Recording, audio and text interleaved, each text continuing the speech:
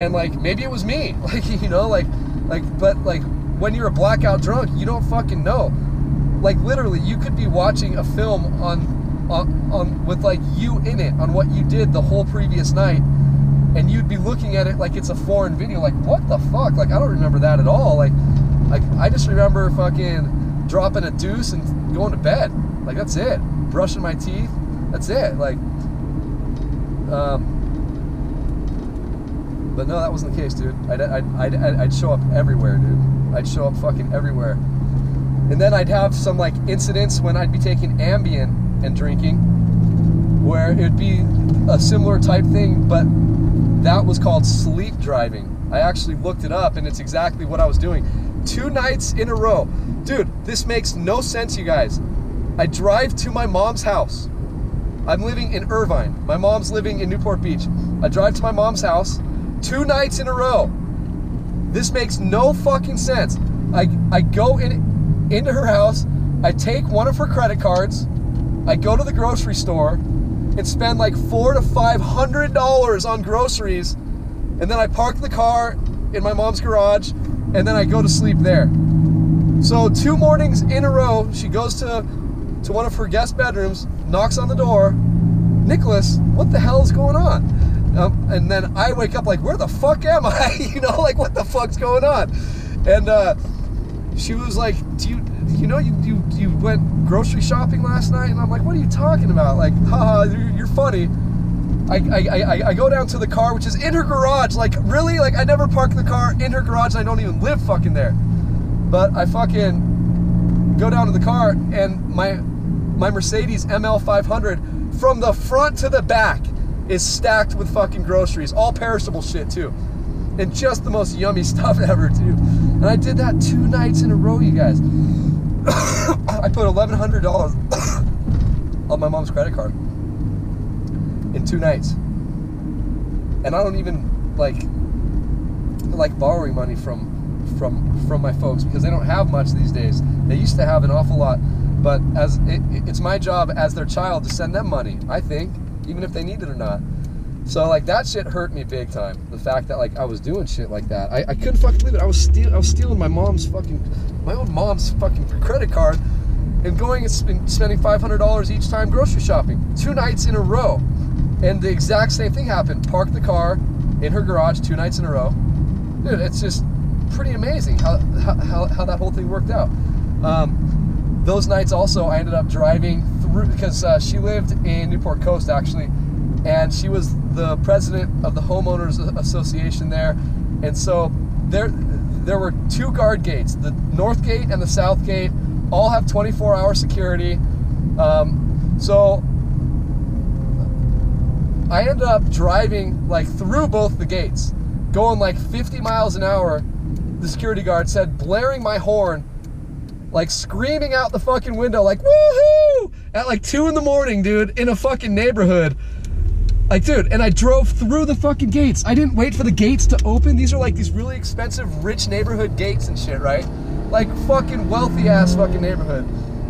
And I drove right through the gates where they like push the button to let you in if you've been authorized to come into the neighborhood type thing. Yeah, dude, just insane. Just absolutely insane.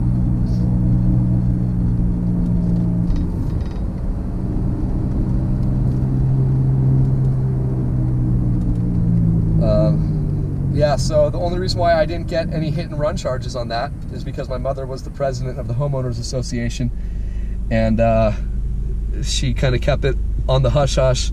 She actually paid for it for me. And shit, man, like, dude, I've put my family through a lot, you guys.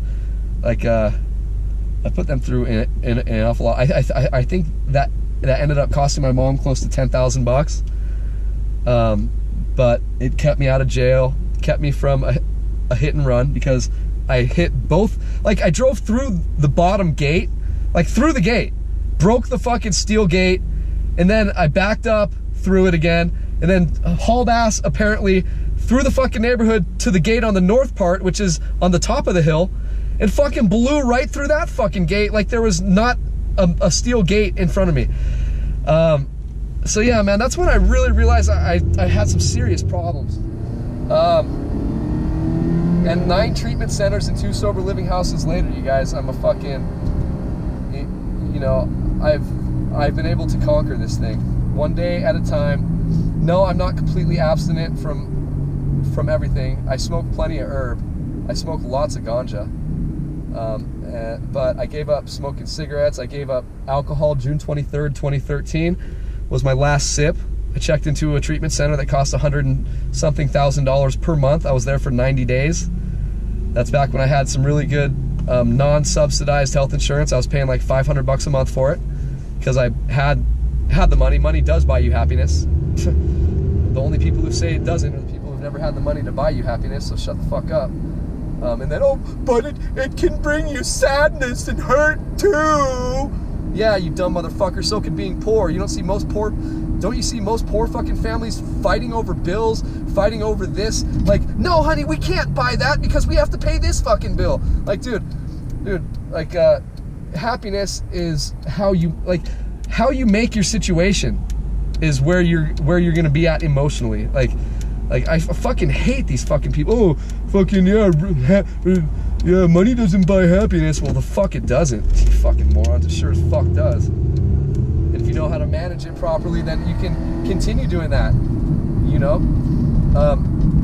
But with more money comes more responsibilities and stuff. But don't ever say money can't buy you happiness, because that's the most full of shit fucking answer ever, dude. Full of shit answer. I can't tell you how many of you fucking contact me. Yeah, bro, I'd love to fucking go up there, but I can't afford it. It's too expensive. I'd love to. It'd make me so happy. Clearly, money can buy you happiness.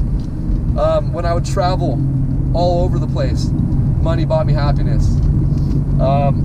Getting a 5-day park hopper at Walt Disney World, money buys you happiness.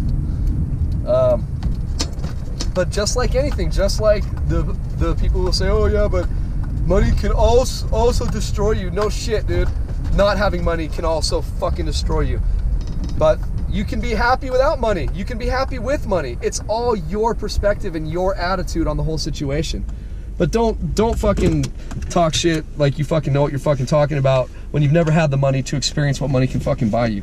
Money can buy you a lot of fucking happiness. It really can. And like, if I had a lot more fucking money and my parents, they're getting really old, I wouldn't want to put them in a fucking home. Happiness would be to have them with me in my fucking house supporting them. So obviously not this fucking little house, dude. This house is so small. You walk in the front, you fall right out the back. Seriously. But anyway, I love you guys, man. And forgive me for my rants I go on, but I just, you know, I'm being me, I'm being real. I love you guys. Peace.